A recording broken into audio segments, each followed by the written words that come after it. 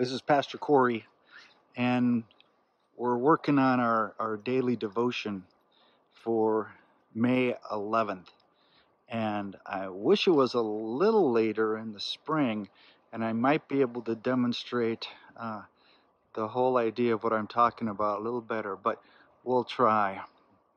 This is a maple that we have in our yard, and we've talked a lot through this whole pandemic that things are going to be different after this whole crisis is over. And I think this tree is a perfect example of that. If you remember, about a year and a half ago, we had an early winter with snow that came before the leaves were off. And this tree had a branch, quite a large branch, that fell during that storm, that snowfall. And I didn't think much of it until last summer. The tree leafed out just fine. But then about halfway through the summer, all of a sudden, half the tree, kind of from that wounded area on up, began to turn to fall, and the leaves changed colors and they fell off mid-July.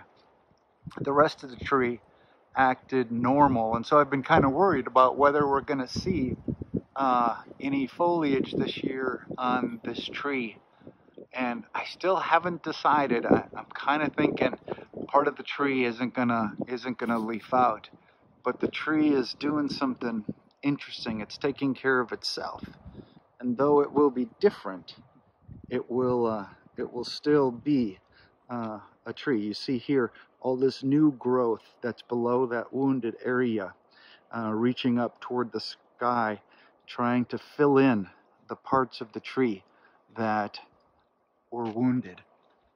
You can see right there is the wound area. And I think this is a little bit about what's going to be like us. Things are going to be different. It will still be, but it will be different. I would like to close us in prayer today with a prayer that is found in the Evangelical Lutheran Worship Book. Some may know, some may not, that this book is not only a resource for worship, but it's a resource for personal devotion life too, and it includes many different prayers on many different topics. Those can be found in the beginning of the worship book. I'm going to use a prayer that is actually found in evening prayer or Vespers, and it has always been one of my favorite. It speaks of not necessarily knowing where we're going, but knowing that God's present with us always. So let us pray. O God, you have called your servants to ventures of which we cannot see the ending, by paths yet untrodden, through perils unknown. Give us faith to go out with good courage, not knowing where we go, but only that your hand is leading us, and your love supporting us, through Jesus Christ our Lord. Amen.